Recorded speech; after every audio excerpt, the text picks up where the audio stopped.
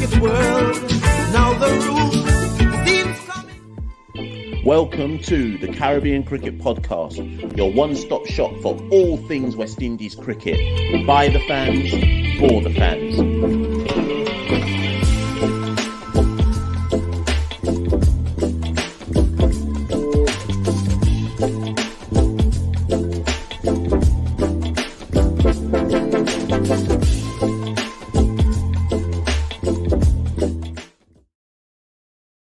Yes, ladies and gentlemen, welcome back to another Caribbean Cricket Podcast Monday night call-in show.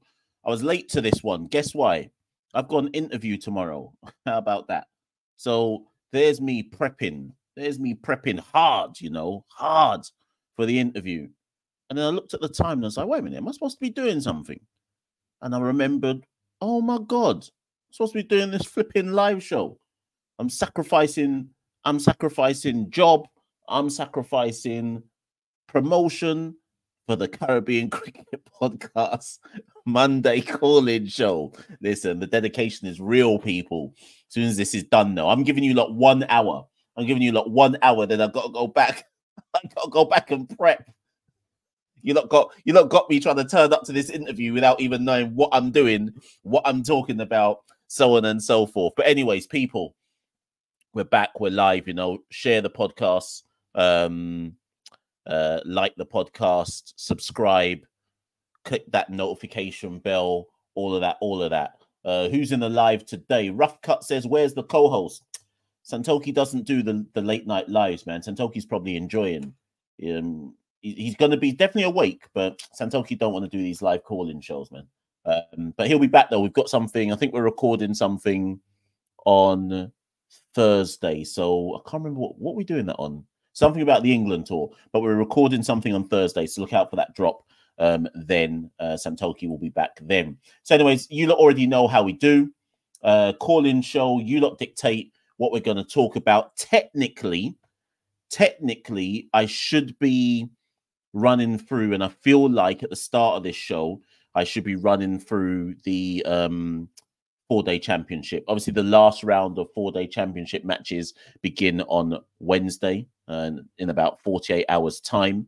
For those of you who haven't seen the table, I've been sent different tables, but effectively, the title is probably going to go to one of Windward Islands, Barbados Pride, or Guyana Harpy Eagles.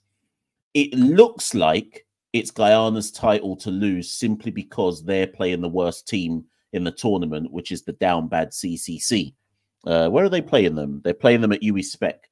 And you would assume that Guyana will just spin their way through CCC, take as many maximum points as they can, and so on and so forth. So, I mean, just to let you know, so Windward Islands are top with 90 points, if I round up. Barbados Pride are second with 88, and Guyana are third with 87. Leeward Islands lost to Barbados Pride pretty much puts them out of it. Even if they were to beat the Windwards, there is no way that they will make up enough points over Guyana, who are certain to destroy CCC. So really what it boils down to, Barbados have a 1-point advantage over Guyana. Barbados basically have to run through West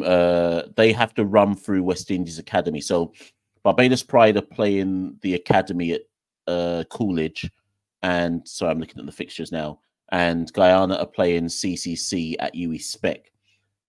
I think the winner of the tournament is going to come between those two teams, because it will effectively boil down to which one of Guyana and Barbados can beat the Ute Man weak teams bad enough.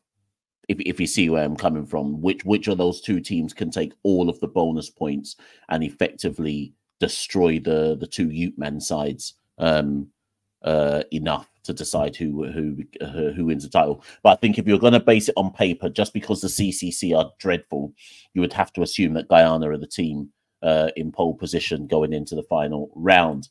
In terms of the 6th round and what happened, Trinidad and Tobago smashed CCC. Do you not remember at the start of the tournament when I said CCC, before a ball had been bowled, I said CCC are dreadful. And I was writing on Twitter, I was saying in videos that I can't understand the purpose of putting CCC in if they're not going to bolster them with significant if they're not going to bolster the team with significant senior talent. And it's played out like that. How many points has CCC got? So CCC, after 6 games, obviously they've lost all 6, have 27 points. 27, you know. Like, do you know what I mean? Somebody says, can I see the table? Okay, 1 second. Let me share. Let me see if I can share my screen. 1 second, 1 second. Have I ever... You lot got me out here just doing that dumbness. Right, I presume you lot can see that, right? So just for those of you who wanted to see the table, so there you go. Windward Islands, we tweeted this. When did we tweet this? Yesterday evening, UK time. So you can see, like I say, that's the table. Look how down bad Jamaica are. Horrible. Technically, Jamaica are the worst team in the tournament when you really look at it. Down bad, stink bad, rotten. 57 points. So there's a table for those who can't see it, wanted to see it, so on and so forth, you know. Anyways, let me stop sharing that and get back to the thing. So there you have it. So 6th round, let's just quickly go through it. Trinidad and Tobago beat CCC by 123 runs. In terms of standout performers, CCC every round have given a player the greatest day of their lives, and then there was no difference in this round. Jason Mohammed got 157. Amir Jangu, I mentioned him in the previous CCP video where I said, how comes no one ever talks about Jangu? He got a double century, 218. Justice Silva got 79, and TNT declared 591 for 7. Amari Goodrich, the Bayesian bowler, took 5 for 92. Yannick Otley got 56. I'm just talking about 50s and 100s here. Yannick Otley got 56 in CCC's reply of 238. Trinidad batted again before they declared on 95 for 2. Jason Mohammed 41, not out. Amir Jangu 34, not out. So those two had a fantastic day match of it. And then in reply, TNT bowled out CCC for 325. Demel Evelyn got 73. Shamar Brooks 62. Demario Richards 66. Romario Graves got 47. And then the wicket takers, Kari Pierre 3 for 90 and Brian Charles 4 for 46 were the pick of the bowlers. Did I talk about Anderson Phillip? Oh, sorry. In the first innings, Anderson Phillip took 5 for 71, which again, we spoke about it last time in terms of where is Anderson Phillip in the pecking order of fast bowlers. Jeremiah Louis didn't really show up in this round. Obviously, he's done well across the tournament in general, but Anderson Phillip took another 5-fer. Again, which just begs the question, is it him, Jeremiah Louis? If you're taking one of them to England, probably neither one will go, but if you're taking one, who are you taking out of those two? If you're taking someone, I don't think they will, but who would you take if they had to? So that's a good point from Rods. Take CCC out of the tournament. So if we remove everybody's averages or runs scored against CCC, what would their averages look like then? Obviously, you can only beat, pause, you can only score runs against whoever you're playing. Like, everyone's had a chance to beat down on CCC. So I don't know if that's, I don't know the validity of the argument, but I get what you're saying. Like, too many people have made too many runs against CCC, and you almost have to put an asterisk by the runs because of it. So anyways, that was TNT. They smashed CCC. Who else? Let's move to Barbados versus Leeward Islands. Leeward Islands went into round 6 leading the pack. They should have known that if they just beat Barbados, because of the lead that they had over the others, if they beat Barbados, they effectively would have gone into the final round controlling their own destiny, but they fumbled the bag. And in the process, put Barbados in pole position to potentially steal the title from Guyana. So what are the key talking points out of that? Barbados made 542 for 9, declared in their first innings. Craig Brathwaite, 189. Zachary McCaskey, 101. Let's pause on McCaskey there. Where are we, people, in the opener race to go to England? Where are we right now? McCaskey got a 50, I think, in the previous round, in round 5. He got 80 odd. He's followed that up with a 101. McCaskey was already the backup opener incumbent. So what are we saying now? There's a groundswell of opinion in the Caribbean that Machel Louis, because he's the leading run scorer in this year's championship, should get an opener spot. I don't agree with that, but I understand the argument. But because Zachary McCaskey was the incumbent backup opener, and I do need to just check. Let me just double check. Because he's essentially doing better than Tage. Let me just double check that, because I could have that wrong. Let me just double check, people. Let me just make sure. Just get my numbers up. Bear with me, people. So Machel Louis is probably going to end the tournament as the top run scorer. I'll come to you lot in the comments in a minute to see what you lot are saying about that. Right, okay, here we go. So yeah, so the top openers in the tournament are Machel Louis, 549 runs at 46, 200s, 450s. Craig Brathwaite, 473 runs at 47, sorry, 200s. Who else is an opener? Then it's Zachary McCaskey. McCaskey, 343 runs at 34, 100 and 150. And then the next opener after that is Solizano, 308 runs at 34, 250s. Boy, I don't even know where Tage is. Tage, can't even find Tage on this list. Tage is way down, 269 runs at 30, 100. So hear me out, because you lot are obviously going to say Machel Louis is the top run scorer in the tournament. He should go. But he's a youth man.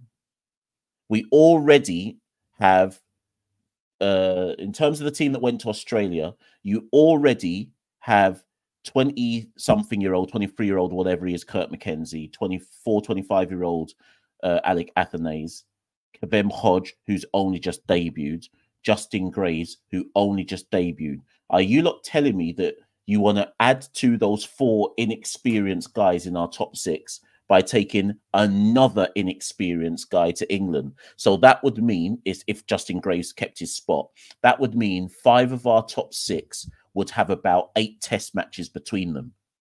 And then it's just Craig Brathwaite. So you want Craig Brathwaite, experienced guy, followed by 5 batters with about 8 test matches between them if Machel Louis debuted in England. It don't make no sense. It really don't make no sense to me. So if you lot are dropping Tage, and if you lot are saying Tage is horrifically out of form and he hasn't done enough to justify keeping his spot, particularly because he did badly in his last few series, then you have to look at the incumbent backup. And the incumbent backup was McCaskey. McCaskey is averaging 35 in this year's competition, 100, 150. Does McCaskey go first? Does McCaskey replace Tage? So let's see what you lot are saying on that. Sam says, if Tage isn't getting runs, then experience is relevant. So you would just throw in just a Ute man. You just throw in any old Ute man and say, you made runs, you're in form, you go to England. We're talking about England, you know. We're not talking about you go to Zimbabwe. We're saying you go to England and face the moving ball in summertime. Come on, man. It's like you lot want to mash up. You lot want to mash up Ute man career quickly. Hayman Khan says Tage is done, period. I don't necessarily disagree. What did Vanetta says Tage has his chance against CCC now, and that's the thing. If Tage bangs out a double century against CCC, or at least gets a century, then maybe this conversation's redundant anyway. Okay.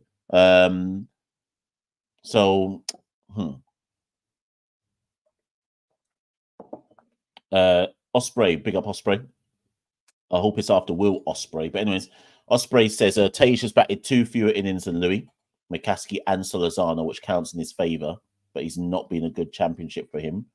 Yeah, that's true, because obviously that game between Guyana and Trinidad was washed out, I think, at the beginning. So there is that as well. But there's, like I say, people, I think it's kind of like wacky races between the openers. At one point, after Tage's century a couple of rounds ago, or was it last round? I can't even remember. It was like, oh, Tage's got a century. Okay, he's the incumbent. He keeps his spot. Then he's played against down bad Jamaica and couldn't convert. And all of a sudden now we see McCaskey score a century. We see Machel Louis get 2 more 50s. And all of a sudden now we're saying Tasia's back back in the pack again. Solazano hasn't cashed in. He's gone down in the pack as well. So let's not call it yet, people. Let's see how the final round goes.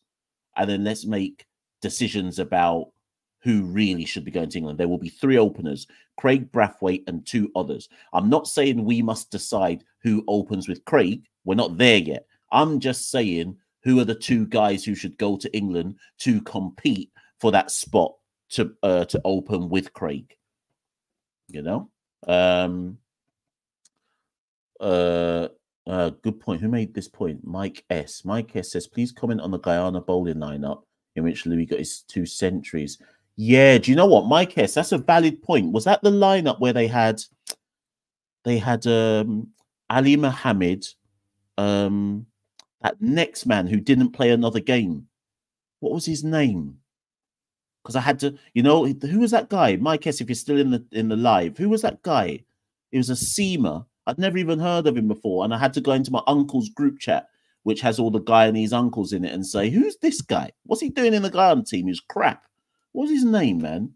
I can't remember his name. So I get Mike S's point if he's making the point that I think he's trying to make, that Louis made those back-to-back centuries against a down bad Guyana bowling lineup at that point in time.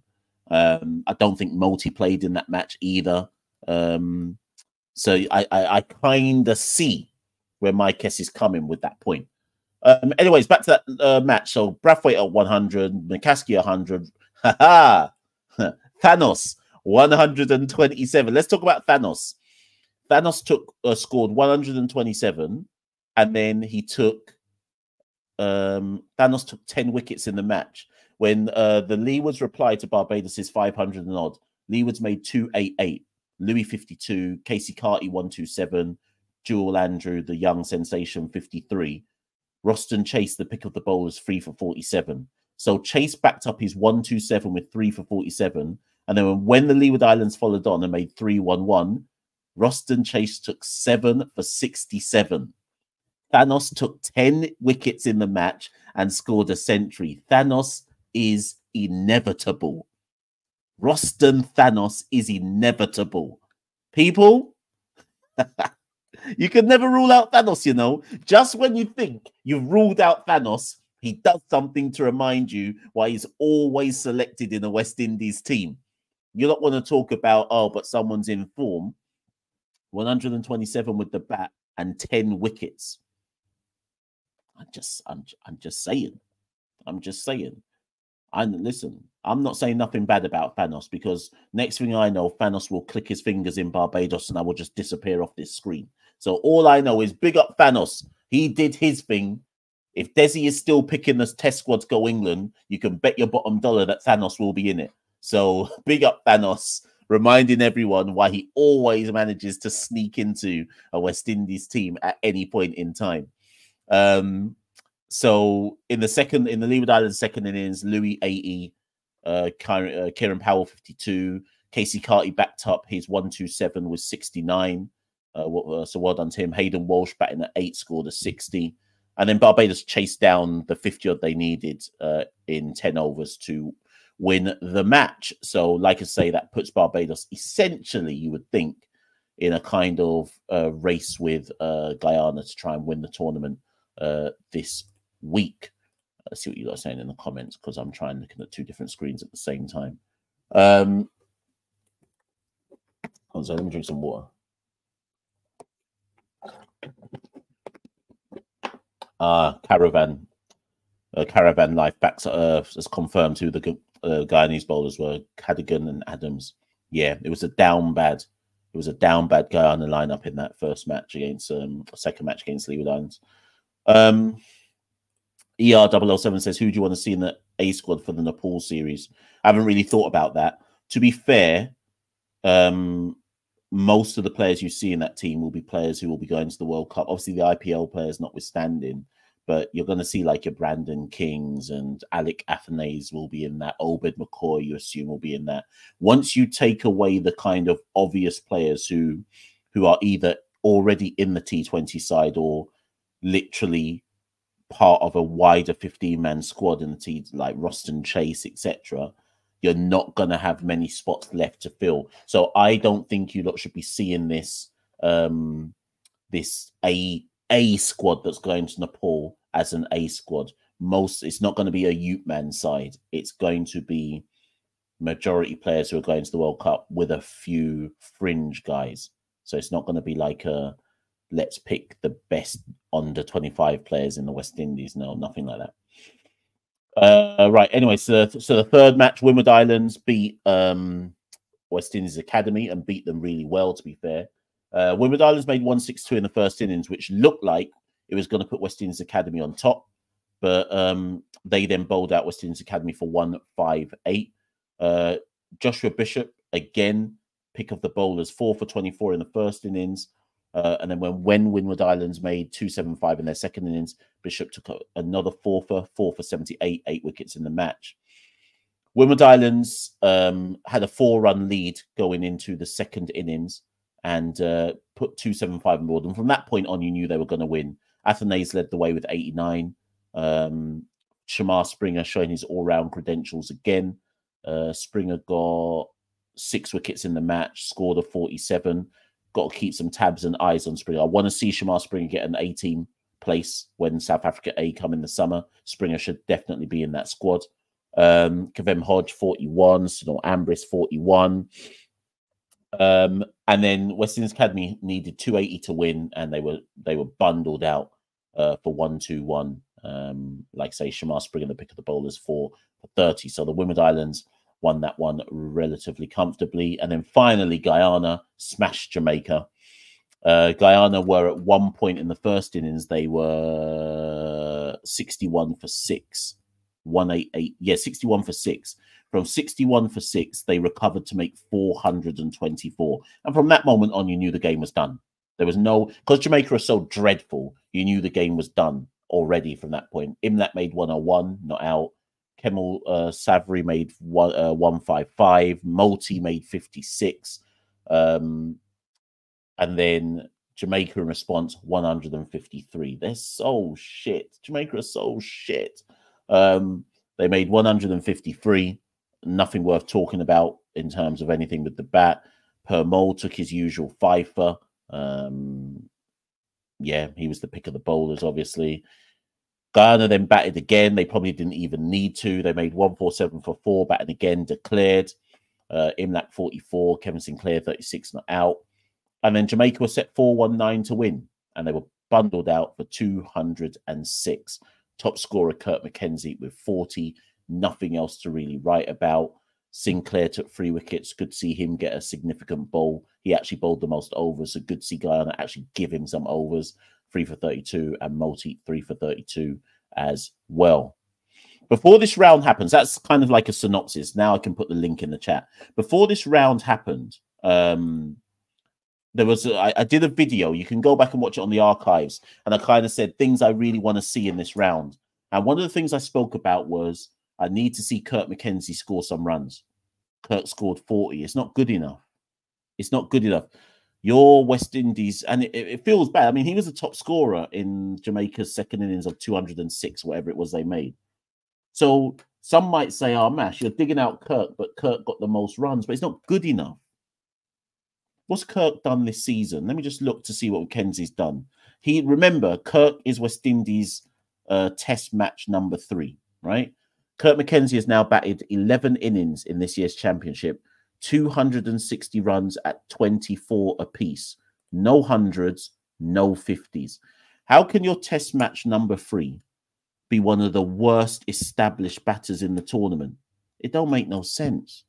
It don't make no sense. And he's going England. He's going England. I asked Athanaze to make some runs this round. He duly obliged with an 89. Okay, so Athanaze hasn't been at his fluent bit, and I think he got a teeth out actually. And actually, that's something I didn't even talk about. How many of you saw how dreadful some of the umpiring decisions were in this year, in round 6. Dreadful decisions. Wickets, balls going down leg side, clearly going down leg side, being given out plumb LBW. It didn't make no sense. Umpiring was down bad in many of the matches. Athenaeus 8 innings, 282 runs at 40, 350s. Again, I'd like to see Alec hit some centuries, but I can't hate on him. 350s, averaging 40. We work with it. We definitely can work with that. So it's Mackenzie that's really my concern there. You lot are digging out Shandapur, and rightly so, but at least Tasia's got a century. Kurt's got nothing. No hundreds, no 50s. But how many people, Eloise here is saying Kirk should not go to England? If we were a proper team, where players felt under genuine pressure for their spot, Kirk wouldn't go England. You'd almost say, okay, we saw you average what, 33, 34 in Australia. You've come back to our down bad domestic championship and you can't score a 50, much less 100, right? You can't average over 30. Sorry, he's not even averaging over 25. What am I talking about? Like, he should be under some kind of pressure. But Kirk is going England. Kirk is going England. And there ain't nothing any of you can do about it. He's going England, man. And it's not good enough. It's not good enough. We can cuss Tage, but at least Tage has made 1 century. Fam, it's rubbish, cuz. So there's issues around Kirk. Who's this? 007 says, what about Casey Carty? Yeah, we can talk about Carty. Carty should be on the radar. If we're saying that Brandon King should be on the radar, then Carty should be on the radar, right? Remember, Carty's got a central contract. It's not, Casey Carty doesn't have a white ball only contract. He's got an all formats or a central contract, right? So all things being right, given how Carty bats in white ball cricket, all things being right, they should be using foresight here to say, maybe this guy would be good in Test cricket, right? Carty's batted 10 innings so far in this year's tournament, 431 runs in his 10 innings. Obviously, he's averaging 43, 100 and 4 50s. The only player in the tournament that has 4 or more 50s in the tournament is Machel Louis. So Carty's got the most 50s in the tournament, and he's got a century. He's kind of gone under the radar a bit there. He has a central contract. Arguably, if we're talking about who gets a spot in the middle order, if we needed someone, arguably you'd be looking at Carty, wouldn't you? And you'd be saying, well, he's already in the West Indies setup. He already bats slow in 50 over cricket. Why don't we transition him across? Arguably. Who's better, Kurt Mackenzie or Casey Carty? If you can't tell that, then I can't help you. I can't help you. If you need me to explain why Carty's better than Mackenzie, then anyways, I done talk, man. There was a super chat earlier and I didn't even press it. Mike S, thank you for the super chat. Mike S says, I really look forward to this podcast every week. Thanks, Machel. Yeah, big up yourself, Mike. I've got a job interview tomorrow. Job interview, and I'm doing this flipping live podcast. West Indies cricket for life, man. So what's this question here? What's Imlac's average? Imlac. Let me look at Imlac. Imlac's doing all right, to be fair. Imlac, 8 innings, 380 runs at 54, 200s, 150. The question around Imlac is simple for me. I wonder, and I don't know how big the touring squad to England is going to be. I think it's only going to be 15 players. Imlac obviously went to Australia, so if we are of the belief that West Indies should be taking a backup wicketkeeper, then it's Imlac, isn't it? Imlac gets the spot. He's doing well this season for Guyana, 200s in the tournament, 150. Then all that happens there is that Imlac keeps the spot as the incumbent backup wicketkeeper. He's not replacing Josh Da Silva. Josh hasn't done anything to justify being dropped. Let me just see what De Silva's done this year. Josh, for those who want to know, 7 innings in this year's tournament, 216 runs at an average of 36 250s. Josh ain't getting dropped. So Imlac's just done enough to just make sure he's the backup incumbent. But if Josh would get in, should Josh get injured in any test match? Marlon Wilkins, let me come to this question simply because you posted it before and I didn't refer to it. Marlon says, Machel, what are your thoughts on the 2 contrasting styles of test cricket going head to head soon? Bazball versus grindball.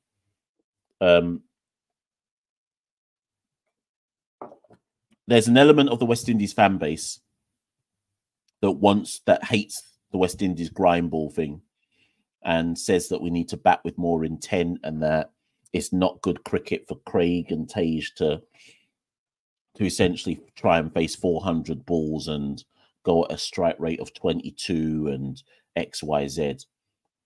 My belief is that you play to your strengths. And if West Indies' strengths are grinding out runs, then you grind out runs. Look at our top 6, right? That went to Australia. And I know Craig and Tage didn't make runs, but just look at the top 6. Craig, Tage, Mackenzie, Athanaze, Hodge, Graves. Let's just say there's no changes, and that's the top 6 that goes to England. That top 6 can't play Bazball. That top 6 can't play attacking cricket for the sake of attacking cricket. Oh, sorry, no, let me rephrase that. They could try and play attacking cricket for the sake of attacking cricket to save test match cricket, but they would be dunce and bolsy with it and get themselves out very quickly. You have to, there's a phrase that, for those of you who are wrestling fans, there's a phrase that Paul Heyman used to use a lot when he was in charge of ECW in the early 2000s. And he said that his mission statement in ECW was, he said, we have to accentuate our positives and hide our negatives. Okay. He was well aware that ECW looked like this really kind of extreme bingo hall, rowdy wrestling company. But he focused on what are the things we can accentuate that make us stand out, and what are the shitty things that we need to hide to make us not look so bush league. That's how I see the West Indies. That's how I see the West Indies. We're not a top tier side.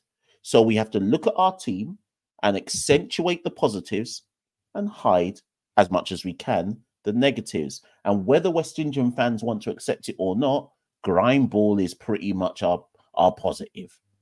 It's the one thing that feels natural. Kurt McKenzie, that's not his. So it's not everyone. Kurt McKenzie's positive is, I'm going to counter-attack. I'm going to take the attack to the bowlers. And it worked in Australia. It may well work in England. Accentuate your positives, try and hide your negatives. Does Kurt McKenzie have a good enough defense? I don't think he does. Hide your negatives, accentuate your positives. So it doesn't have to be a collective team ethos. You can compartmentalize it and go player by player. Craig Brathwaite, accentuate your positive. It's going to take you 450 balls to score 150 runs. You know what? Do that, Craig. Because if you do that, we're still in the game. Accentuate your positives, hide your negatives. There's my lecture. That's my sermon, people. And those of you who understood the wrestling reference, you would fully have understood where I was coming from with that. So anyways, people, that's enough for me. I've kind of done the intro, half an hour intro. Please allow me today. This can't go 2 hours, people. Look at this. This is my notes for the interview. You can't even see it. Can you see it? This is my notes for the interview tomorrow. I haven't even finished my interview prep. Allow me. You see, when it gets to 11:40, if it gets to 11:40, we have to lock off this show, because I need at least another 20 to 25 minutes to get ready for this interview. I ain't even ironed my shirt, cuz. I haven't even ironed my shirt for the interview. I don't even know what. I ain't even polished my shoes. I need to find my church shoes. I ain't even polished my shoes. It's looking long for me right now. out here talking cricket when I got a job to try and apply for. Right, so people, let me put the link in the chat. Anyone who wants to come on live, 11:40, we're locking this off. No way can it go past that. Right. There we go. Link in the chat. Those who want to come on live, do your thing. In terms of upcoming cricket, then, so on Wednesday, Scorpions play Jamaica, play Trinidad at Sabina. Leewards play Windwards. I think that's at Queen's Park Oval. I thought it was going to be at Surfeit, but I think it's at Queen's Park Oval. If there's any Trinis in the chat, then let me know. I think Leewards Windwards is at Queen's Park Oval. CCC and Guyana is at UE Spec. And the Academy versus Barbados is at CCG. Okay, so that's from Wednesday. And then just for those of you who actually follow our women's team, in fact, we just had someone say it as well. The women's team, Pakistan versus West Indies women, first ODI is on Thursday, the 18th.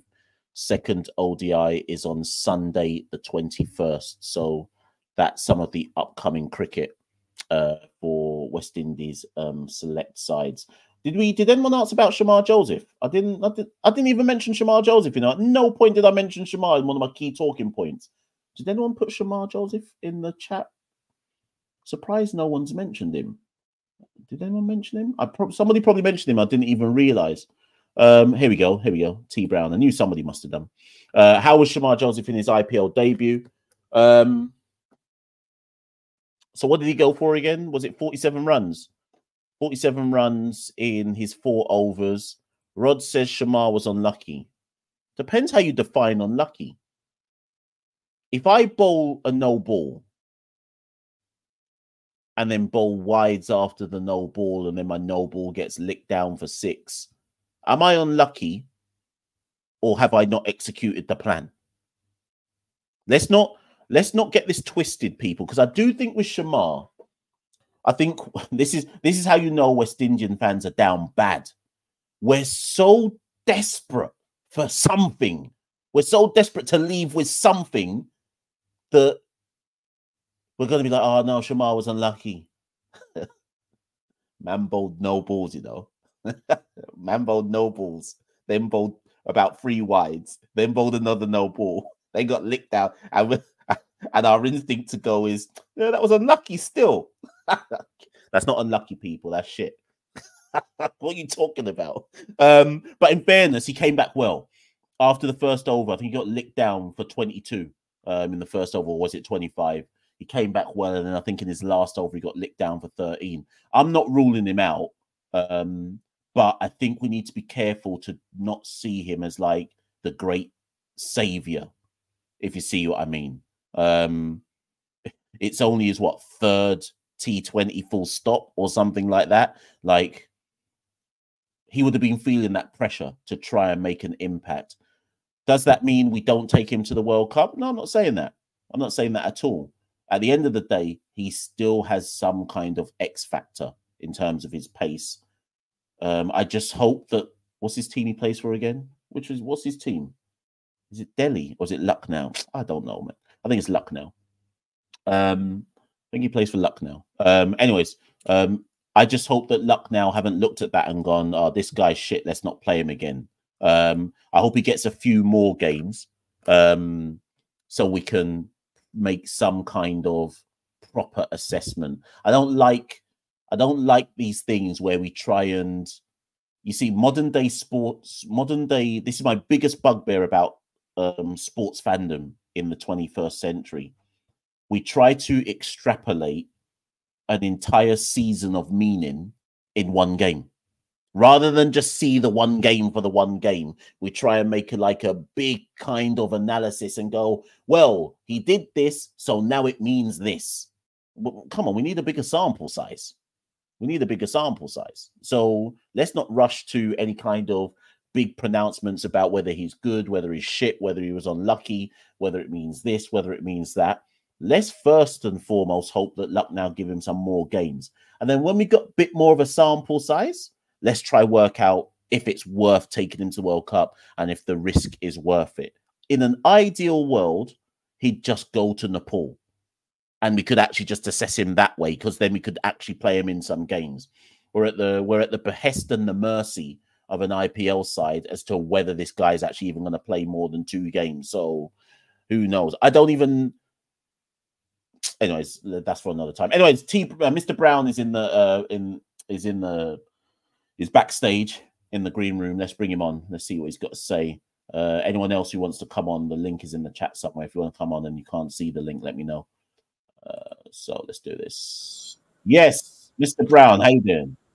Yeah, good. You know, big up, you know, Thanos, Rust and Chair still on his big comeback. But what I wanted to run by you real quick was Kevin Sinclair. And what you mentioned with Rust and Chair actually bring that to mind. I'm calling from Botswana, actually. You know, I'm the guy in Botswana. Oh, snap, of course. Yeah. And you know what? When I saw your name, I was like, no, I know who this is, but I couldn't remember. Yeah. Of course. Yeah. How you doing? Yeah, good. Yeah, so initially when I first started taking notice of Kevin Sinclair, he was a bowler, off spinner, right?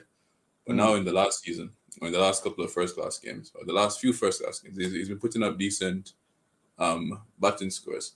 So I'm wondering, is there going to be a situation where he becomes more of a batsman than a bowler, and is it going to take away the place from a genuine spinner in the side? So, for example, in the last test in at the Gabba, when it seemed like they played him instead of Moti because he had better skills with the bat. You know, I wonder if there's going to be a situation in the future where, you know, he will take the place of a genuine spinner because he has good skills with the bat. You know, and then now is it going to be another Rust and Chase all over again?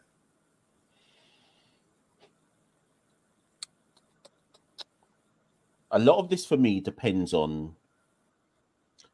You see, your point is valid first and foremost, but one of the other thing to throw into this mix is where and how Jason Holder also fits into this team, because it's not so much for me whether Kevin Sinclair takes Moti's place. It's whether we're also trying to fit Jason Holder in. So if we're not trying to fit Jason Holder in, then I could see a situation where Sinclair and Moti both play. So, for example, Graves is number 6, Josh is number 7, Sinclair is 8. In fact, that doesn't make sense. Do you know what? No, I'm taking this back. I don't see how that works. Sorry, you would only do that in like Sri Lanka, Bangladesh, Afghanistan, etc., where you need 2 spinners. Sorry, I'm taking that back because I can't see how you'd only play 2 pacers and Justin Graves. But if Jason Holder comes back into the side as well, I foresee a situation where you have, so Holder is 8, 3 pacers, Shamar Joseph, Kimar Roach, Jaden Seals or Alzari Joseph. So that's 4 pacers. Then 1 spinner. Then you're looking at the question of who is your spinner? Do you go with Moti, who is better than Kevin Sinclair, 100% better than Kevin Sinclair as an out-and-out spinner and a match-winning spinner? Or do you go with Kevin Sinclair, who you're effectively saying you go and bat in the top 6 because you can actually bat? Yeah. And then you bowl the Rust and Chase overs. Do you get what I mean by that? You bowl the block and end over, and if you happen to take some wickets, it's a bonus, but you're effectively blocking an end. So I get where you're coming from. I do not foresee a situation where Sinclair gets in the side and we're thinking spin is the primary reason why you're in the side. I don't see that happening. I see him getting in the side because they're saying you can bolster our batting and you just so happen to bowl some off spin. So it's like now he's transitioning to a batting all-rounder. It's in essence, like a number 5 or 6. Well, not 5, but 6. 7, maybe. Yeah, I mean, I guess fair enough, but I mean, especially when you consider the amount of seamers available now to go to England. But Mm. then, Jalen seems to be back now.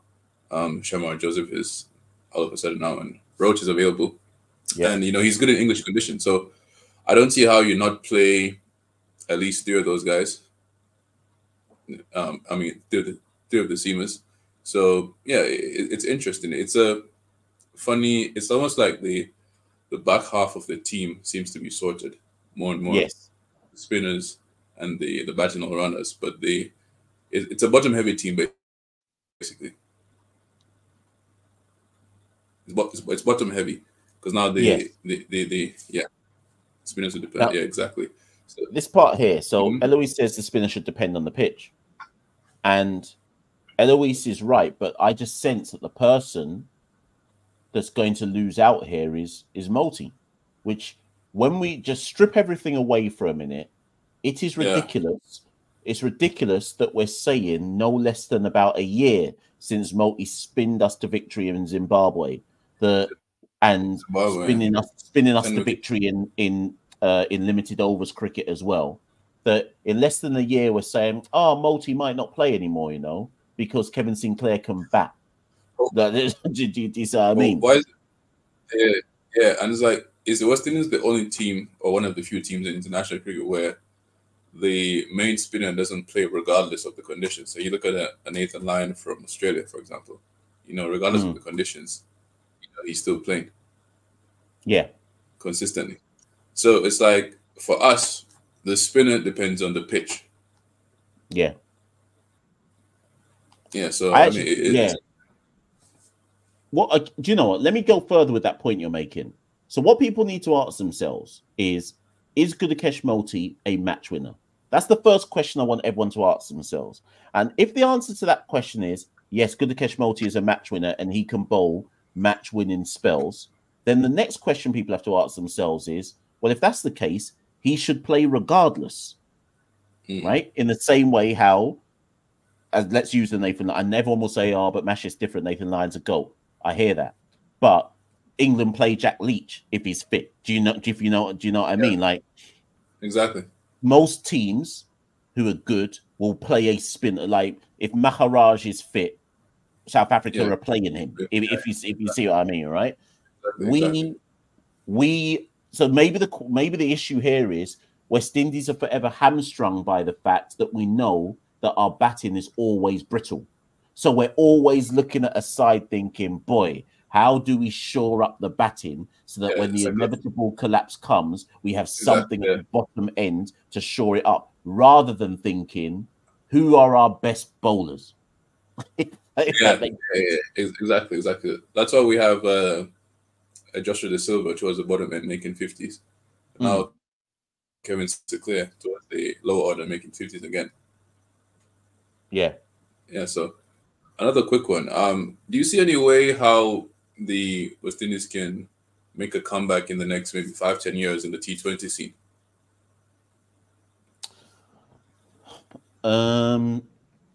I'd love to know what people in the comments are going to say to this. There are, what the hell? I was seeing if I could do a poll for a second, but I don't think I can. There are people, I think, in this live chat right now who will tell you. Put in the comments, people, if you're one of them. Quickly put yes or no, people. Who thinks West Indies can win the World Cup? And let's just see. Just answer yes or no. Do you think West Indies can win the T20 World Cup? I just want to see a quick straw poll of the first 5 to 10 answers. Yes or no? In the comments, people. Do yes. So 1 yes, 2 no's. Let me do a quick tally. Okay, see what I mean? So what we've got there. At 1, 2. Hold on. 1, 2, 3, 4, 5. I'll stop there. So 5, 6. 6 people in the 7 people in the first 14 or 15 answers, 16 answers said, yeah, we can.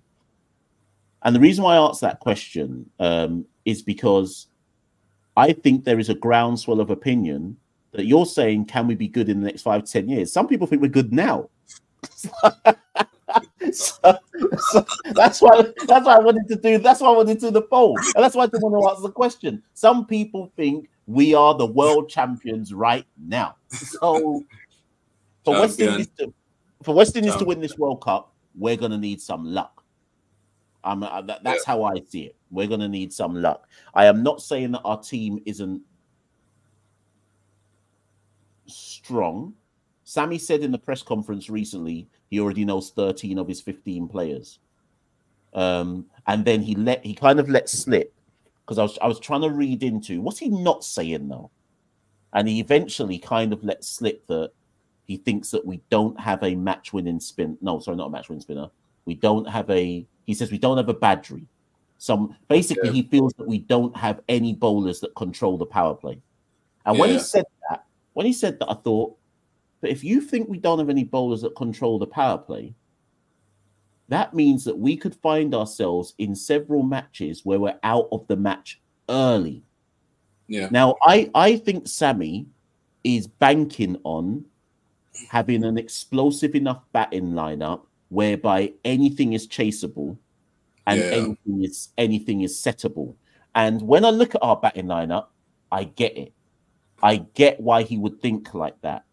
When I look at our bowling attack, apart from Moti and Hussain, I look at our bowling attack and I think anybody can score 200 plus against us just on a normal one, because we don't know what kind of bowling lineup is going to turn up on. Like, as I said in last week's show, Alzari Joseph is supposed to be our gunman bowler.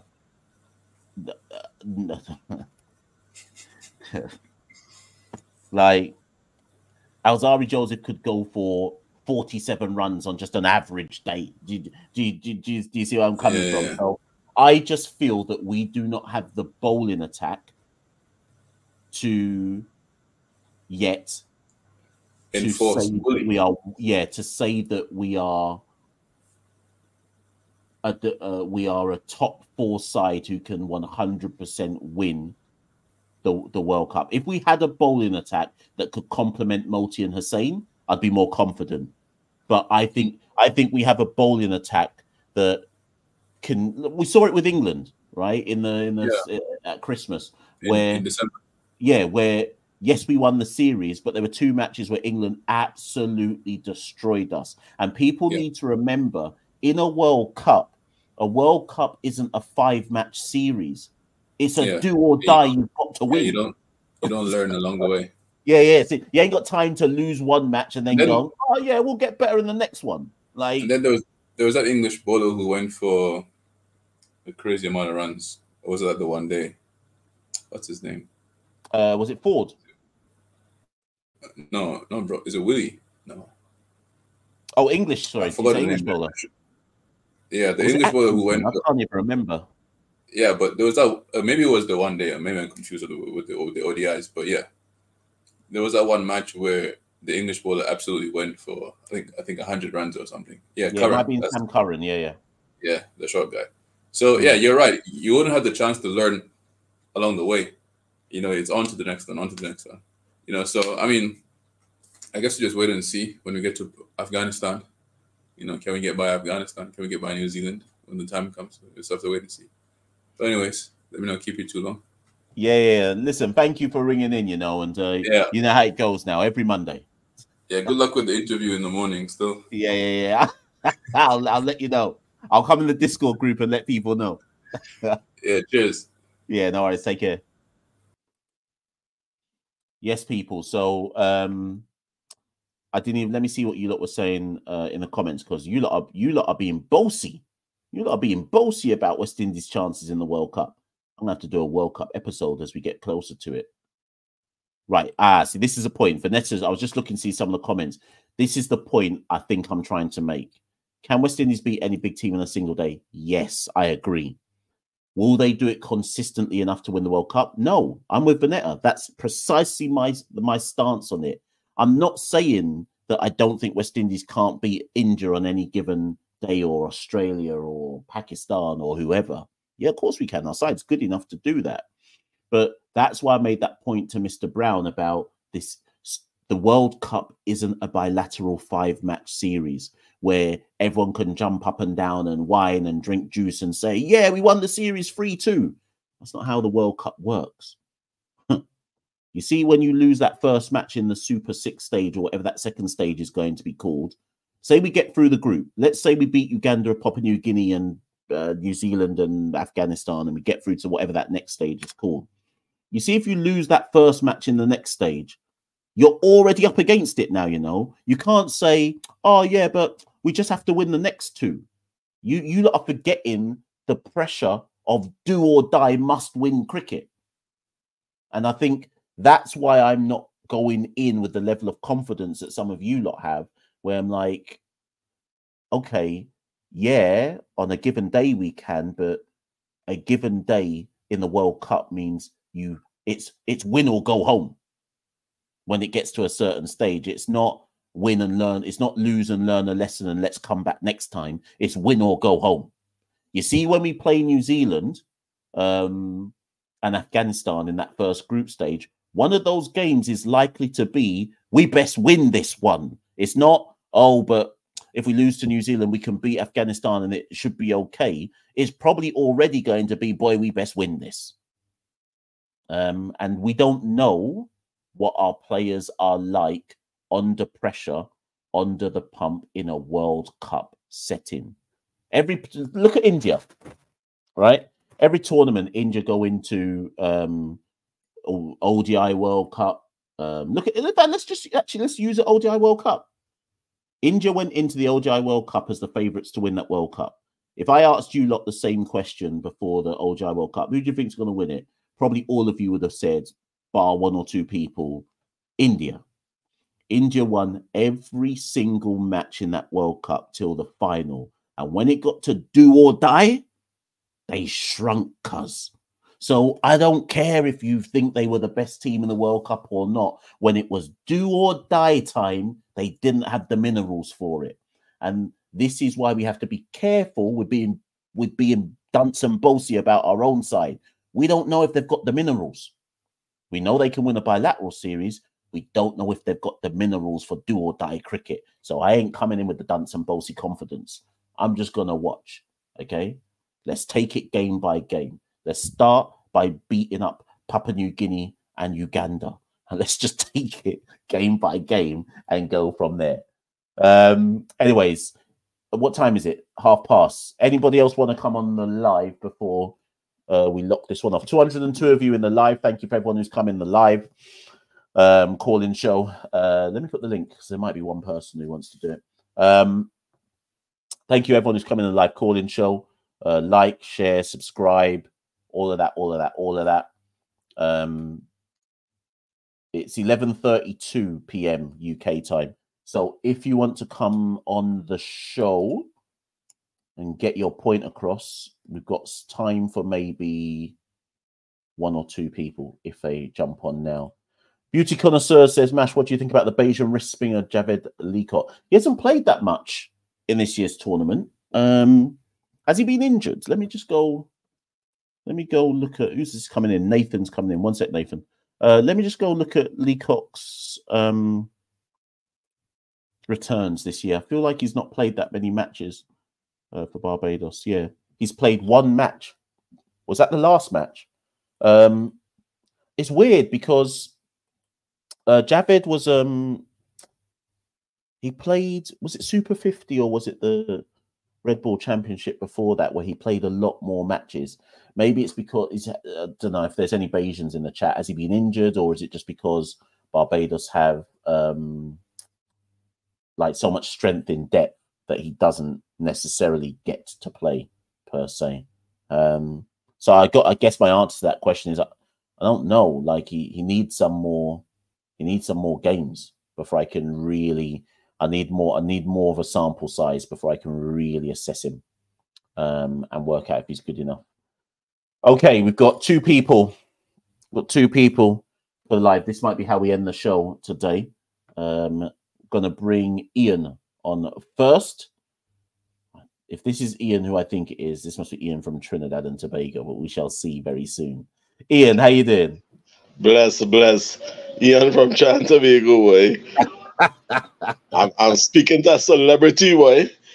Who's the celebrity? You. My brother, how are you going?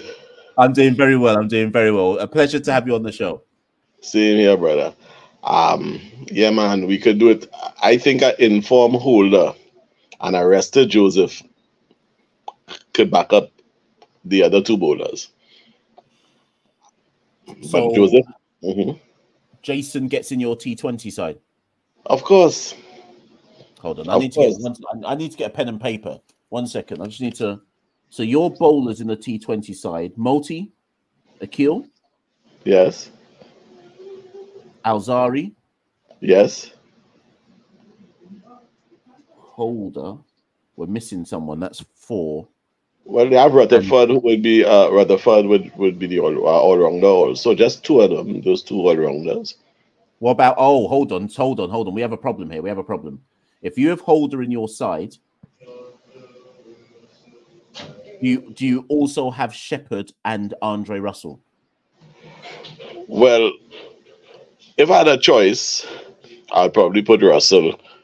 But you see, at the end of the day, is it that these guys you could pick your 11 as you go on, meaning you have a 14 or a 15 and then you pick the 11? Mm. Then you could rotate them. You don't really pick, they're very similar players. Mm. So what you want to do is to rotate them, and as time go on, you fine tune and say, well, okay, Sheppy might be the man. But Holder is very stable, so I don't see why. I don't see why he may not be that fast. Mm. But we saw example recently, with Shema, Yeah. and how fast he was and how fast run scored. Yes. Now, poor fella, he bowled 5 good balls, and then he bowled a no ball, a wide, and no ball. And I think they was really rough against him with the no baller. I think they were because it was tight. But remember, if it's one thing, pace is not everything. In 2020, taking pace off the ball is more effective in most times than bowling fast. And you have to So have you want someone with variations before yeah, someone. Okay. someone similar to Bravo, like how Bravo used to bowl, which is you can get it wide and flat on the off stump. So you Yeah. have to stretch. But even though you have to stretch, it's still a legitimate ball. Because you have to work with you have to be scientific with what you do. Yeah, and then according to the teams, Shepherd might be the one to pick ahead of Rutherford. It's all a matter of how you assess the teams. I assure they're doing their homework and they're seeing what are the strengths and weaknesses of the other sides, regardless of where they came from. So whilst you were talking, I was just writing down because I think there's an issue here. I think there's an issue with what you're saying here, not in so much as the point about variations and so on and so forth, right? But if you have in your team Shepherd, Dre, Jason, Multi, Akil, Alzari, and I'm not saying no, I'm just saying if you did, that means your batting top 5 is probably King, Charles, for argument's sake, Shea Hope, Puran, Rovman. Now, if that is your team, Sherfane Rutherford misses out. And I just want to know, are you fine with Sherfane Rutherford missing out so that we play 3 all-rounders in Shepherd, Dre, and Holder? In some matches, Okay. I think that, remember that you also have injury, you have different things, right? Mm-hmm.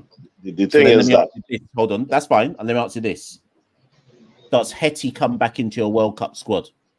Not team, squad. 100% yes. Okay. Okay. Hope and sure to come back. Say again? Hetty for Hope. Oh, snap. Okay. Next question. Does Obed McCoy come into your squad? No. He injury prone. Okay. And then last one. Do you take the gamble on Shamar Joseph? This question never asked me for the day. I don't know. To be honest, I don't think. Look, the thing is, I think we could lose a match fast with him as great. Listen, I respect the man, and I think he'll be a great 2020 board, but I don't think in time for World Cup, honestly. Okay. Not in time for World Cup. Interesting. Because remember, what I'm saying is, at the end of the day, pace is good, but in that kind of cricket, pace off is the thing that working. Watch all the 2020 matches, who get any wickets. Those who pace off, very few men really out in because the ball real fast and catch them and thing, very few. The majority out in because they went to play a shot and they play the shot and the ball now passing. That sort of thing, pace off. Look how Puran out the last match. Pace off, ball going wide. He had to stretch for it, caught behind. It's unattractive. It's unattractive cricket going to win it. Let me be honest. Bravo didn't used to look too attractive. I find he used to bowl really unattractive, but he used to be effective. The kind of bowling you'd wonder, when you see Bravo running and this thing behind the arm and the ball bounce kind of funny and pull wide and people can't hit it or it rat. But in that kind of cricket, pace is good, but look at Afridi get wood all over the place recently in Pakistan, and he real hot. So it's about wisdom, it's about using variation, and that is why I like Holder, because Holder is a man could use a certain level of variation, and he have a lot of experience. All right, so I don't want to go to no such a drastic change. I hope and convince me he's a good 2020 player yet. You say who's that? Hope? Yeah, I rather Hepmeyer come in and like Hepmeyer Puran kind of thing, or Puran Hepmeyer either way. That is our two best as far as I concern attacking players. Okay, I'm going to just say one last thing. I know there's lots of people in the background, so I'm mindful that they're there. Yes. And I'm trying to make sure I get to go to my bed. But you know that when you say Hetty, that starts World War III in the Caribbean. But yeah, but they can say what they want. I'm a man that's attack Hetty. You know that. You know me as like with the size of belly and thing. But let me tell you something. Yeah, Hetty's one of the greatest. I have a lot of respect for him. I don't have time for him. Otherwise, Mama guide them a lot. And them Ghanaians just come on me and thing, yeah. I just like the Mama guy with the little sign. He make the little devil sign and thing with the thing, but it's just kicks. You can't go to the World Cup without Hetty. Let me face it. It's like we crippling ourselves. But okay, Hetty and Puran must go. Last question on Hetty, just because I need to see where you stand on this, though. In IPL, Hetty is used as a finisher, slugger, whatever, right? Where more often than not, he doesn't have to face anything more than 20 balls and try see his side over the line or hit some late runs to put up an imposing total. Hetty for the West Indies is expected to marshal the difficult overs between the middle overs between 7 to 15, build an innings, run some twos, and construct. My only problem with Hetty is he has the skill set for it, but we don't have the evidence as of late or recent of any real evidence at all that he has the minerals for the role he's supposed to play for us. So not his IPL role. I get why you want him over Hope. I don't actually disagree necessarily with that. But is Hope better suited to accumulate between over 7 to 15 than Hetty is? Because Hetty seems to be just like a big belly slogger at the end of an innings these days. Hold on. Now you're sounding like you're in the sea. No, Hope is technically correct in the sense of straight bad ball and wicket and so on. But we want to see people who hit good balls for six, and Hetty could do that. Hetty's a man who hits here off the middle, come to six. So I have a question about it. And I can't see us being in the World Cup without Hetty. I cannot see us in the World Cup without Hetty.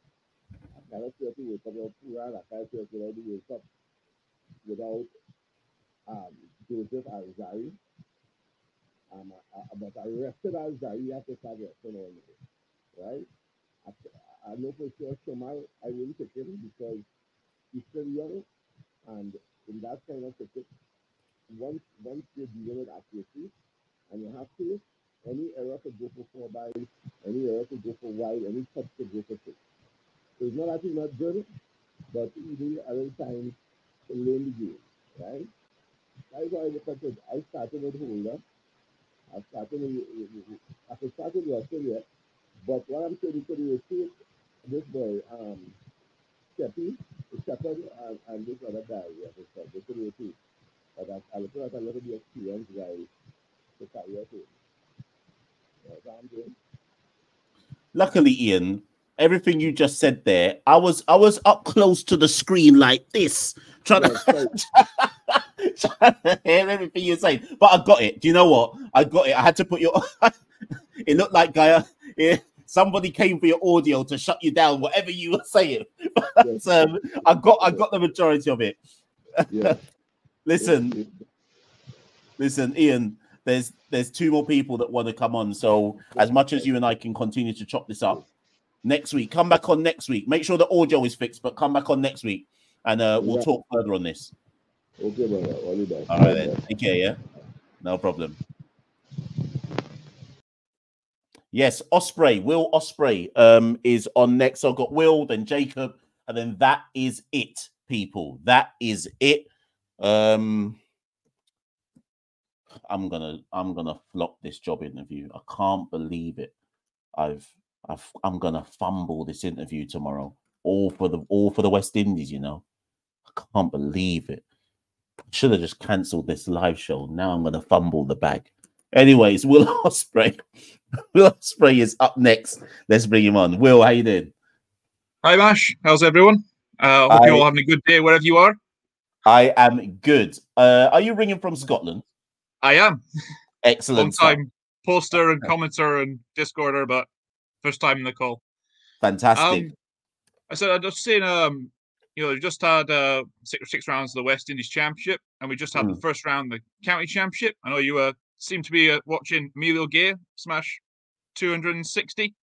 Yeah. And do you know what? I had the discussions about whether he could be convinced to play for West Indies, but that conversation is dead in the water. He genuinely has his heart set on playing for England, so I can't take that one any further. Well, that was closer to what my question was going to be. Question would be, it's like, if you could get a team from the diaspora and had them playing in the 4-day championship, how well do you think they would do? So, interestingly enough, I don't think they'd do as well as we would expect them to do. And my reasoning for that is, I don't know how many people remember, but I don't know how, I'm not even sure how far back we're talking. I want to say at least 10 years, maybe 15, 12, whatever. Do you remember that we used to invite over some county sides to play in, I think it might have been in List A cricket, maybe not county championship, but certainly List A. I think Kent came over, maybe Hampshire. Yeah, Kent Hampshire played Super 50. Yes, that's it, right? What it was called. And I think Ireland A didn't as well. Did Ireland come over for one of them? Maybe. Yeah. And I just, unless I'm mistaken, I might need to go pull my stats again to remind myself, but they weren't as good or as dominant as, like, you on any given day, you'd say a county, a first-class county in England has a far more professional setup than any West Indies domestic setup. But when Hampshire and Kent came over, and some people say, yeah, but Machel, they're out of season and players aren't at prime performance at that stage of the season. It's like a warm-up for them. I get all that. And I just remembered thinking, wow, you're not as dominant as I thought you were going to be. And I just wondered if adapting to West Indian conditions, slower, lower pitches, is actually harder for English-based players to do than we think it is. I mean, England as a team rarely win in the Caribbean as it is, if you see where I'm coming from. So maybe it's not as easy to just translate it across and say, oh yeah, they would do very well. Where I do think they'd do well is I think they'd tour better than West Indian players would tour to other areas of the world. I get what you're saying. And I was just thinking, like says, if you're looking, because you want to have more Red Bull games, more players in there, and you want to do more connection with the diaspora. It's like, hey, because I was like, I did my facts and my stats, and if you look at the UK Caribbean diaspora in 2001, there's 217,000 people who came from the Caribbean diaspora. In 2011, census there says that it's 421,000, and the most recent census, 2021, it's 517,000 people with Caribbean heritage in the UK alone. You're not including the US or Canada. So in terms of that, it's growing far more rapidly as a player base than, well, potential player base than any of the individual islands are. So saying so it's something to tap into. I mean, the associates tap into diaspora players, just to make good teams. And England have been stealing players from West Indies and South Africa for decades. Even Australia are doing it now with getting Tim David over from Singapore to things. So something I said, if you want to expand your talent pool and expand your competitive standards of cricket, maybe trying to cultivate a diaspora team that plays in the championships or plays games against West Indies in West Indies domestic setup might be a way forward. I have nothing against that whatsoever, and I would wholeheartedly recommend it. The only critique I've got, and to be honest, I'm not au fait with the kind of rules and regulations myself. Every time I bring it up to people at Kent about Daniel Bell Drummond, or any other player that may or may not be applicable within the English system, I'm always, the immediate response I always get is, but if they went and played for the West Indies, so we're taking the argument a bit further now, if they went and played for the West Indies, they would have to count as an overseas player in England, irrespective of if they have a British passport or not. And I guess, taking your point a bit further, I actually don't understand why that is. No, sorry, not that. I understand why it's the case. I don't see why that has to be the case. If you already have a British passport, but you just happen to be playing for the West Indies, why are you an overseas player? Yeah. The single thing with Paul Sterling for exactly. Ireland is I don't. So why? Why does that rule exist? I think it's one of those things that if actually someone went and tested it, I think they'd find it quite difficult to take around, because how can you have someone who's got a British passport not have to count as a foreign player in a UK team? But I don't think anyone's put that and tested that in front of a court or a legal process. But I think if you did that, you probably go out fairly, because you're just excluding a player that's British citizen from playing because he plays internationally for somebody else. It's doesn't make sense. Do you know? Right, exactly. And it's one of those things that cricket specializes in terms of cricket loves to score own goals. It makes sense. Unnecessary own goals, which just hinder natural development, and say, no, that's not on. Why? I don't know, but it's just not on. The thing is, you've got to get a player who's committed enough to his international team to do that and go through the stress and costs of having to go through a legal process to prove it. And that's, if you're a player who just wants to concentrate on his cricket, why would you put yourself through that extra stress on something that may turn out, may not get anywhere in the end? Everyone's talking about Bedingham. I can't remember the story of Bedingham. Oh no, he was a county player, wasn't he? And South Africa just picked him. So what, is he overseas now? I don't even know. What's his first name? David Bedingham. There was a county he played for. Somebody will say it in the chat. But listen, do you know what is your first name? I said Will, but it's not. It's what is your first It's name? actually Osprey. Oh,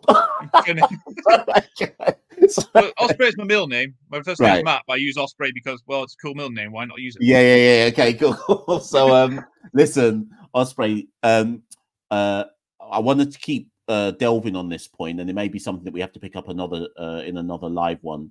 But I'm going to end with Jacob, just because I reckon if I end with Jacob, then I can shut this off at midnight. Yeah, no, that's fair. That's fair. I on. don't want to keep you. I mean, best luck with the job interview. And Yeah. if West Indies do come and play in Scotland, I mean, we can give you some competitive matches.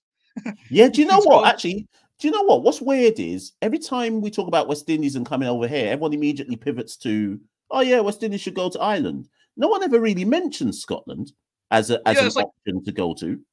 Well, I think you've got that warm-up game in Beckenham, and they're saying, well, you could have a warm-up game against whoever is England picks and turn up, or you could have a 4-day game against Scotland, where you have the first team available, and a lot of like this, Scotland players or associate players want to prove a point that they can compete with full members. It'll be much more of a competitive side from the Scottish than you'll get from English players coming in for a knockabout. Exactly. But the thing is, Scotland don't have anything to prove against us. We already know that Scotland are better than us. so actually, I don't think so. I think it's an even contest. But I think you get your event. Like, we'll see how we do in the Caribbean this in June. Yeah. Let's. You know what? Actually, do you know what, Osprey? Remind me of this in the Discord when the World Cup does come up, or as we get closer to the World Cup. Come back on the show and let's do a breakdown on the Scottish side. Let's because why not? You know. Yeah. So yeah. As long as we beat England and you guys beat England and like West Indies beat England somewhere, that's a good summer for me. I'm happy with that. Yeah. I think we can make that happen. Yeah, sounds good. Y'all take care. Yeah. I hope it goes well with the job interview. I hope everyone in the chat has a good day. Yeah, no worries, man. I'll get off. Catch you soon, yeah? Catch you soon. Yeah, no worries. Cool. Big up the super chat from Jacob. Thank you. I did see it, but I was conversating at the time. You lot are not even trying to. Osprey's the first person to say good luck. Jacob's like, consider it consolation. Jacob's already telling me I'm going to flop the interview. He's like, hold this for when you flop. So yeah. Last person, Jacob. Oh no, it's Jacob. What am I talking about? Jacob is Jacob. I didn't even realize. There's me talking about. There's me thinking. Oh yeah, thanks, Jacob. It's actually Jacob is coming on next. The last person on the show is Jacob, people. And then I will lock it off. If you haven't as yet, like, share, subscribe. What else? Notifications. We're on Twitter, Instagram, Facebook, TikTok, Discord. If you want to get in on the Discord group, someone's just said it. Panda Steph says, is the Discord open? Yeah, Panda, the Discord is actually available to anybody. You got to respect the rules in there, though. Every now and again, I boot people out if they disrespect the rules and talk crud. And you have to go in Discord jail for whether an hour, 2 hours, 7 days, whatever it might be. So if you want to be in a Discord group, Tabo is in the live at the moment. Tabo, send the link. Tabo is one of our regular Discord habitual line steppers. I had to put him in Discord jail. Tabo or anybody who's in the Discord, get the link from the group. Put it in the live, and if anybody wants to join the Caribbean Cricket Podcast Discord group, that's where we talk a lot, to be fair, when matches are going on, IPL, county cricket, wrestling. There's so many channels on there. There's a wrestling channel, there's a Down Bad Man United channel, there's a politics channel. What else do we have in there? There's Caribbean Cricket Podcast episodes channel. So we talk about everything in there. Only moderators can send the link. Well, only I can do it. Listen, anyways, let me bring. Then I would have to go in the live. Oh, this is long. I'll try and put the link in the live. Bear with me, Jacob. I'm going to bring you on. I'm gonna try put the Discord link just in this live right now. Bear with me, people. Just because somebody asked for it. I hope because now there's gonna be like 100 people who try come in the Discord group. There's a family in there, you know. Okay, one second. Jacob, I'm coming. We'll just try and sort this out now. Okay, share link. Okay, let me go into the live. People just watching me just on my phone trying to sort out this Discord thing. 1 second. Okay. Yeah, Gina, good point, Panda. I could have put it as a community post. But the problem is, Panda, if I put it as a community post, all that would happen, have you not seen what happens on Twitter? You post something on Twitter nowadays, and as soon as you post something, you get about 100 bots saying pussy in bio after you've posted something. It's long. I'm tired of getting pussy in bio and nude ass in bio under everything that I post. Allow me, Elon Musk, allow me. It's not every day pussy in bio. Let me just post something. But anyways, let me put this up. Right. 1 second. All right, yeah, you can hear me. Yeah, 1 sec. Right. 1 second. All right, yeah, you can hear me. Yeah, 1 sec. Right. Has that just gone? That should have just gone in. I think. Has that just gone in the chat? Can anyone see? Can anyone see a link, a Discord link that's gone in? Just let me know if you can see it. It says on my phone that it's gone in there. Let me know. I just posted it from my From Bromley with Love one, which is my football thing. But let me go and know if it goes in there. Nope. What the hell? I'll come back to that. Anyways, Jacob, come on. Too much of that. Jacob, how you doing? Good, Mash. Good, Mash. Good to be here. And excellent. Where are you ringing from? I'm from America. Oh, is it? Oh, yes. Do you know what? I thought you were from the UK or something, you know. No, but all the same. I'm American. I'm from Massachusetts. Okay. Boston in the house. Yeah. So what's up, bro? I can speak. I'm going to be such a disappointment compared to Osprey, but I was just going to give a very mild defense of can West Indies win the World Cup? I don't think it's likely. If you asked, will West Indies win the World Cup? My answer would definitely be no. Yeah. But can the West Indies win the World Cup? There's not actually a clear front runner for this World Cup. And like, I think it is possible that that they build something. I'm being a disappointment. I think it's possible that I think there's enough batting and maybe enough bowling that they can pull a miracle. I don't think it's likely. I think it's possible though. I'm being such a disappointment. Let me ask you something. What do you see as what would you accept as the minimum level expectation as in at the end of the tournament you'd be like, you know what, they did all right? Is it getting to the final? Is it getting to the next stage? Is it getting to the semis? What do you consider a good World Cup? I think a good World Cup would be doing well in the Super 8s, like getting very close to a semi-final spot and, maybe missing out on net run rate or something like that. Okay. I think that would be like a maybe slightly above par result. But I do think it's certainly possible that they make it to the semifinals, because I keep looking at the teams and like there's none of them all of them have pretty major flaws. England kind of I know it's a different format, but England kind of just bombed out of the ODI World Cup. There's still India have a lot of slow batters. Their bowling is very good, but they have a lot of slower batters. South Africa, they're South Africa. They always choke. They have a very strong team, but South Africa in knockout match, you don't want to go for that. Australia have some of the same problems as India, but they do have a lot of strengths too.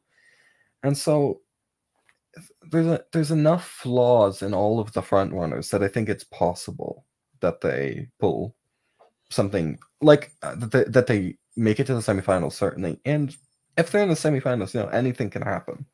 That part is true. If we do somehow find ourselves in the semis, much less the final, then we've got a puncher's chance.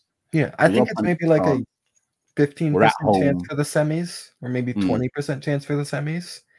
And once you're in the semis, things happen. It's an But okay, I guess fundamentally though, what I like to say, I don't ultimately disagree with what you're saying, but I guess the final thing I'd put to you then is, okay, let's just say, argument's sake, we get out of the group, which I still think a lot of people are taking that for granted. But let's just say we get out. I don't think you should take it for granted. It's a pretty strong group, New Zealand and Afghanistan. Put it this way, right? And the associates are not that weak. Papua New Guinea's a decent team. Uganda is kind of been doing things recently. It's probably the strongest group, or at least close to it. Well, this is the thing. So this is the thing that I think West Indian fans are forgetting. I'm going to forget. I'm going to look over Papua New Guinea and Uganda for now. I'm going to look specifically at Afghanistan. Afghanistan are not looking at us and thinking, oh, shit, we've got to play the West Indies, if you see what I mean. They will be looking at us thinking, yeah, we can beat them, if you see what I'm talking about. Yeah, I don't disagree at all. So I'll leave New Zealand out because New Zealand are New Zealand, right? So I think, what if we get through our group? The next question I then ask myself after that is, to get to the final, we would have to put together, I think, 5 games in a row of once you're in the Super 6, or whatever that next stage is called, you basically can't afford to lose. To guarantee your passage through, you can't afford to lose. Maybe you can afford to lose one, but in that one that you lose, you can't afford to lose it badly. So essentially what we're saying, once they're in the next stage, if they get to the next stage, is they have to put together 5 perfect games of cricket to win a World Cup. And that's the only discrepancy I have with West Indian fans who think we've got a very good chance of winning it. I'm yet to see from this side that they can put together 5 good games in a row. I think they can put together 2 good games in a row. I think, but 3, I don't even. Possibly 3. But I think it's a stretch to think they can put 5 in a row. And I definitely do think it's a stretch too. Right? I definitely do think it's a stretch too. I think we're violently agreeing. We're very politely violently agreeing. The other reason why I say that as well, and this is where I'll draw, I don't know if you're a soccer fan, this is where I draw the parallel with, for those in the chat who are football fans, I don't know what the American equivalent would be in terms of whichever American sport you follow, whether it be basketball, American football, etc. In the Premier League in this country, Jacob, we have a team called Manchester City who have won 5 of the last 6 leagues, 6 titles in this country. And when Man City get to the end point of a season with about 7, 6, 5 games to go, 8 games to go, everybody in this country knows that they're not losing again. If you see what I mean, because they just have winners mentality that, you know what, we're winning all these games because that's what we do. And that's where I don't feel West Indies are there yet. Australia have that, where they're like, you know what, by hook or crook, we are winning games no matter what. South Africa, the exact yeah, South Africa don't have by that. hook or crook, we will lose in that. We'll lose. So that's the only reason why I can't have the level of confidence that some others have, because I'm yet to see what I call the winners mentality from them. They've got a fighting mentality, but that's different from a winner's mentality, and that's what tends to be the kind of, you know, the kind, what am I trying to say here? That's what tends to be like the small percentages that differentiate between those who go on to win tournaments versus those who have a good tournament, if that makes sense. So yeah. Like I would not put any. I wouldn't even put money on them getting into the semis. I'm not even sure I'd put money on them getting into the Super 8s. But it's more that none of the other opposition are that intimidating. There's a lot of weaknesses, and all of them. And the West Indies are at home, and things happen in tournaments. Weird things happen. Like, I would say I would be significantly less surprised if they win than when they won the match in Australia. I was shocked. Like, okay, I agree on that. That was yeah, shocking. okay, yeah. And things like, and I would actually say it's like orders of magnitude more likely they win the World Cup than that match. That just came out of nowhere. I don't know what happened. No, I agree. I agree with you on that. I think, actually, I think that's a really good way of putting it. So, actually, in the scale of do they have a chance or not, Australia winning the Gabba was here. Winning the World Cup is up here. It's that's no, I agree the main reason I'm here is like I look at this team and say they won a match at the Gabba, a test match with a weakened side, no less. Yeah, it's like I don't want to be saying anything about their chances. And you know what? That's a good retort. Fundamentally, what you're saying is anything is possible. So as much as I can say they're not, I don't think they are. The Gabba victory showed that in sport, you put together the right set of circumstances at the right time, and actually, anything is possible. Listen, Jacob, I've gone way over what I said I was going to do. It's 10 past midnight here. So, but listen, don't be a stranger. Obviously, every Monday, we're back live. Now you've come. I always say to people, when people come on the first time on CCP, I always say, listen, once you've got over the first time nerves, just ring in whenever you want, man. And and whatever you got to say, whatever you want to say, just ring in and let's chop it up. Let's chop it up. No worries, man. Listen, take care. Enjoy the rest of your evening. I'm going to wrap this. And are you in the Discord? I'm in the Discord, but I'm very shy, so I don't talk that much. Nah, man. Now you've done this. This is more of a thing. This is more of a thing than the Discord. So now you've broken the live call-in duck. You can jump in the Discord and just cuss everybody, and you're good to go. So listen, thank you for coming on the show, man. Thank you, and good luck with the job. No worries, man. Thank you very much. Cheers. Right, people, that's the end of the live call-in show, the Caribbean Cricket Podcast on Monday nights. We'll be back next Monday. I'm going to regret this, I'm going to regret saying that I would commit to every Monday, but so far so good. We're 3 shows in Caribbean Cricket Podcast on Monday nights. Before you go, people, like the video, share the video, subscribe, hit the notification bell, let people know about CCP. Twitter, Instagram, Facebook, Discord, TikTok. I'm probably missing something else. Website www.caribbeancricketpodcast.com. Santoki and I will be back with a show later this week, looking at something to do with the England tour. I can't remember what we agreed to do. You'll probably see some shorts coming out very soon on the YouTube. We haven't put TikTok and all of that. We haven't done some in a while, Reels or whatever it is. And if you want to be in the Discord group, the link's somewhere in this chat. Join it. I'm probably going to go to my bed in the next 10 minutes, so I might not say anything, but Fireball, Tabo, anybody else who's still in this live, they'll greet you and then cuss you. So I'll see you in the Discord group if you want to join us there. I've been Machel St. Patrick here at one half the Caribbean Cricket Podcast. Thank you as ever, everyone, and good night. We rule the cricket world. Now the rule seems coming. Welcome to the Caribbean Cricket Podcast, your one-stop shop for all things West Indies cricket. By the fans, for the fans.